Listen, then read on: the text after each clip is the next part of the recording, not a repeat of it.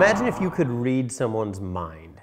Today I'm going to show you how to do that in a very specific set of circumstances, which is picking a card by using math algorithms. So here I have a deck of cards, exactly 21 cards, and I have a friend here to help me do this trick. What I'm going to ask you to do is look through these cards, pick one, look at it, and show it to the camera, but don't tell me and slide it back somewhere in this deck, all right?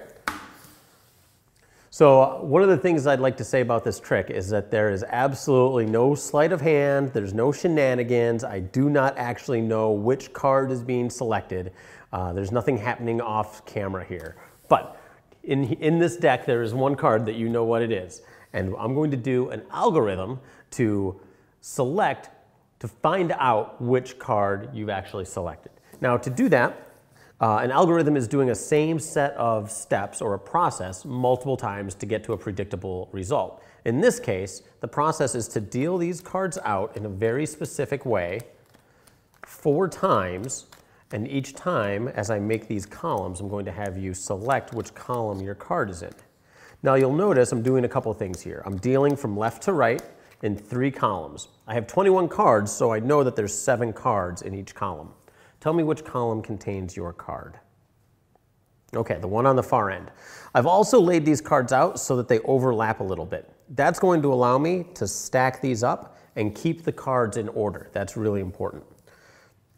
So I'm going to make my stacks, and I'm going to pick up the stack of cards that you said was yours second, so that that stack is in the middle of my deck. That's the entire algorithm. I'm going to do the same exact thing another time. I'm going to deal out my cards from left to right in 3 columns, making sure that each card is on top of the other one, overlapping a little bit.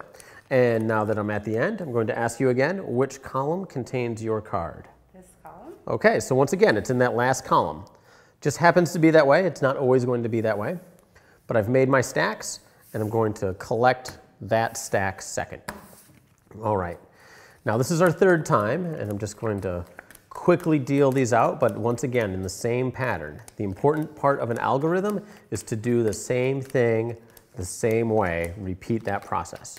So here we go. Tell me which column contains your card once again. Now we're in the middle. Great. So we will make our stacks. I'm going to pick up this middle column second. I'm putting it in the middle, and this is the 4th and final time. So I'm going to do this once again, but this time I actually know where your card is going to be in this deck. And once I deal all of these out, I am 100% certain that this Jack of Diamonds is your card. Is that right? Yes, you're right. This will happen every single time. By collecting those columns in that specific way and having the column that contains your card in the middle, you're constantly forcing the picked card to the center of the deck. And that means that it is going to be the 11th card, 5, 6, 7, 8, 9, 10, 11 card, the 11th card, every single time. That 11th card is always the 4th card down in the center row. So use the power of math and algorithms to amaze your friends, convince them that you can read their minds, and then teach them a little bit of math and let them know that you're a pretty smart cookie. Wow.